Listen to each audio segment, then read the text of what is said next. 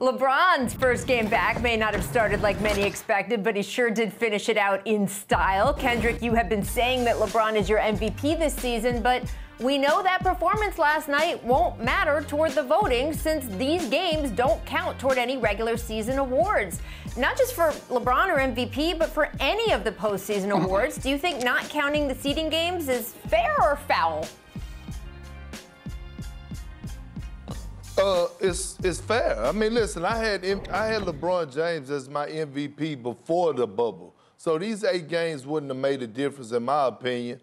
And by the way, Rachel, that was one of the best defensive performances I've seen out of LeBron James in the last 3 years. He really took pride in guarding Kawhi Leonard in that fourth quarter and Paul George throughout the game when he did match up on them. But no, I had all my MVP. I had my MVP vote before the pandemic. It was LeBron James. I'm standing with it right now. Although I know you're going with Giannis and maybe Paul is too. But when you look at LeBron James and the MVP, he's the most valuable player to his team. That's what it is. Giannis is the most dominant player. 2 separate categories. I'm gonna leave it at that. Perk, I love you and all, but LeBron James might not even be the most valuable player on his team. Did you watch what Anthony Davis was doing last night and what he's been doing all year long? You, Kendrick Perkins, you have him as Defensive Player of the Year. And he's their best offensive player. He leads them in all the categories. Yes, no, these games shouldn't count toward the MVP because before the pandemic, I had Giannis as my MVP for being dominant, for having the best team, for having the best defense, for having the best offense. And he doesn't have a secondary player that LeBron has in Anthony Davis. Come on now. Hey, but see, that's the problem I have. The goalposts move every year when it comes down to the MVP. I can remember when Steve Nash won the MVP, averaging 15 points and 10 assists. Amari Stoudemire was the leading scorer on that team, but all of a sudden, now LeBron James, he have his team at the #1 spot. And by the way, Anthony Davis came out, Paul Pierce, and said that LeBron James was the MVP when he could have made a case for himself to be the MVP. P, what are you talking about? Listen, they both have great impact, but no one is doing a better carrying job than Antetokounmpo, man. Come on. You take him out of the lineup. And what do the Milwaukee Bucks have? If you take LeBron out of the lineup, you still got Anthony Davis who could carry you to some wins. Oh my God, P. If you take LeBron off the Lakers, they will probably be an 8 seed or in the lottery. And if you take Greek Freak out, they probably won't even make the playoffs. They probably won't make the playoffs.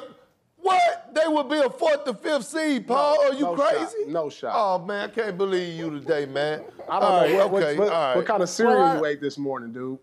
I'm not shocked to find either one of you on either side of this debate. Paul, I do want to ask you about your old team, though, the Clippers. They were without Lou Will. They were without Montrezl Harrell, but it was still a very close game. Came down to the final 20 seconds. Do you think that Clippers fans should be encouraged or discouraged from seeing their team last night? I'm very encouraged. You talk about 2 key components to the Clippers, 20-point scores on the Clippers, huge impact. I mean, this is a great sign for the Clippers. If they played this tough to the Lakers last night and they don't have key contributors, these 2 guys that we're talking about are going to be in the game towards the end of the game, and they're clutch lined up. And so when you're missing that element, it's tough to beat the Lakers with LeBron and AD, but you add that element of Lou Williams, 20 points a night, a guy who you could give the ball and say, go ahead and get us a bucket at the end of the game, a guy in Montrezl Harrell who could be more physical with Anthony Davis and not allow him to go out there and do whatever he wants. That's a big factor. I'm encouraged if I'm the Clippers. Well, I tell you what, just to piggyback off of you, Paul, guess what? The Lakers wish Lou Will would have played, especially LeBron, because they would have called him up in the high pick and roll and got Lou Will to switch, and I guarantee you LeBron would have had 30 points last night. They was hoping Lou Will would have played where they could have put him in pick and rolls like they used to do Steph Curry. Listen, when you talk about the comparison between the Los Angeles Clippers and the Los Angeles Lakers, yes, Montrezl Harrell and Lou Will do make up a big part of that. Both of them Sixth Man of the Year candidates. But I tell you what, no one still could stop Anthony Davis.